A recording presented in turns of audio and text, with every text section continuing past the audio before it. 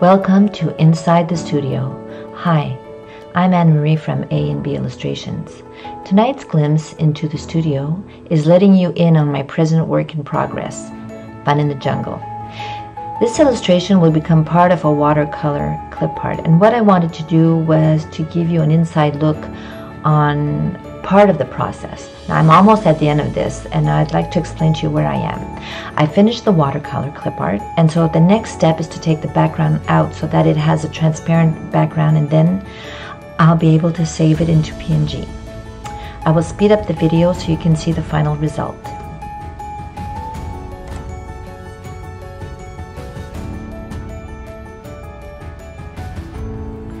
Alright, so here is the final leopard that's all nice and cleaned up.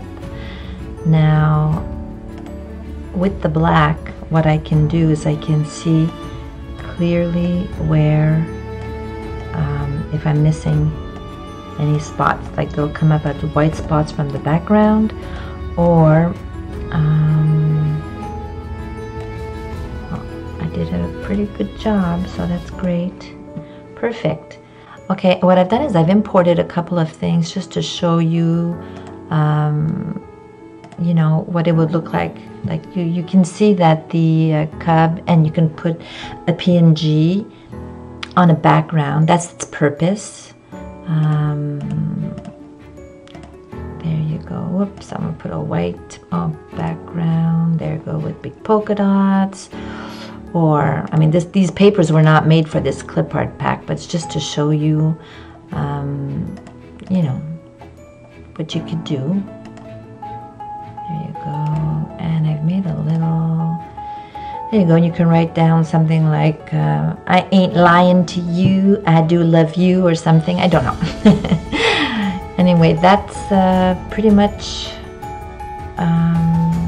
it for my watercolor clip art demonstration. So I hope you enjoyed this mini Inside the Studio segment. If you would like to see more, please subscribe. Also, you can follow me on Facebook and Instagram. And I wanted you to know that I have contests every week on my Facebook page where you can win scrapbooking paper patterns or clip arts. All you have to do is click on the links below, and I'm wishing you an awesome and inspiring day. Bye for now.